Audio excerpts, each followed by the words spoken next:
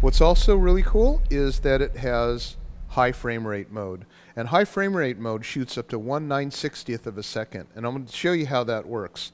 It's ultra slow motion. I think they call it 40 times slow motion. But let me show you what high frame rate does. So I'm going to go here to the high frame rate menu so we can make some choices right here under HFR settings. I'm going to go ahead and say the frame rate. Now 960 frames per second is slow enough to actually watch a paintball pellet in flight hit a subject, maybe even a slow velocity bullet. It's very incredibly fast. This will do this natively. 480 is also extremely fast, but I'm going to do a demo right now at 960 frames per second so you can see how that works.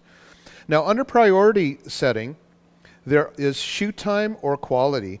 Under quality, that will limit you to 2 seconds of recording into the buffer before it starts writing to the card. Under shoot time, it's 4 seconds. And so for a couple of reasons, if you're going to do something very quick, you would want it to do a quality priority, because maybe you don't, if a button balloon's going to pop or something fast is going to happen, like the clap of a hand, you don't need to record the 4 seconds before that. And having said that, in ultra slow motion, it's a completely different way of shooting.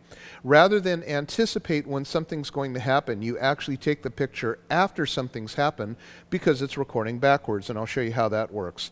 The preferred way to shoot with HFR would be to put the recording setting on the end trigger.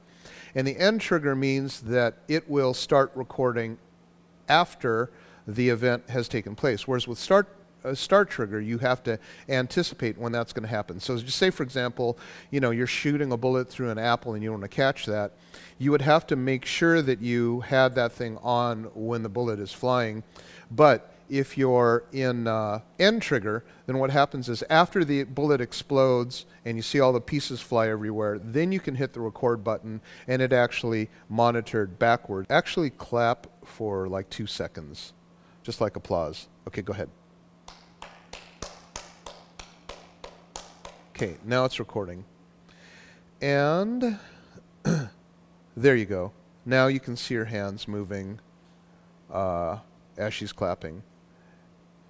It's so interesting because when the fingers collide, they look like they're... Yeah.